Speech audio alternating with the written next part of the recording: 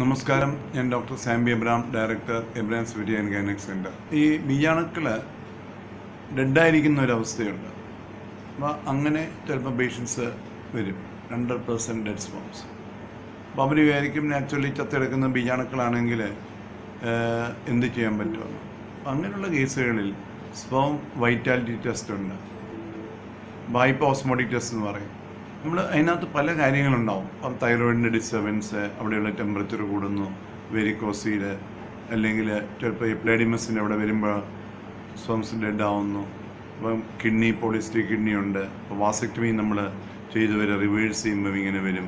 ബീജാണുക്കൾക്കെതിരെ പ്രതികരിക്കുന്ന ഘടകങ്ങളുണ്ടെങ്കിൽ വരും. ഇൻഫെക്ഷന്, ഏജ്, നമ്മുടെ നട്ടലിന് ഇഞ്ചുറി ഉണ്ടെങ്കിൽ അപ്പോൾ ഫസ്റ്റ് നമ്മൾ ആദ്യം ആ കോസ് കണ്ടുപിടിക്കണം. നമ്മൾ ആൻറ്റി ഓക്സിഡൻസ്, നോൺ സ്റ്റീറോയിഡ്, നമ്മൾ നീർക്കെട്ട് കുറയ്ക്കാനായിട്ടുള്ള ഗുളികകൾ.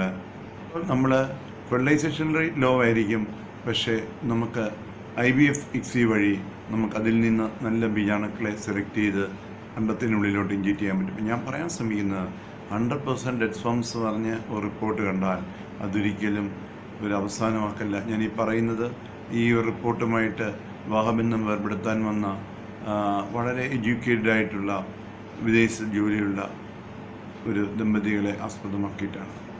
100% ഡെഡ് സ്പേംസ് പറഞ്ഞാൽ അങ്ങനെയല്ല. അതൊരു ലാബ് അനാലിസിസിൽ നമ്മൾ കാണുന്നു. അതിന് ആഴത്തിനുള്ളിലേക്ക് പോയി കഴിഞ്ഞാൽ നമുക്ക് അങ്ങനെയുള്ള കേസുകളിൽ നമുക്ക് വിജയം കിട്ടും.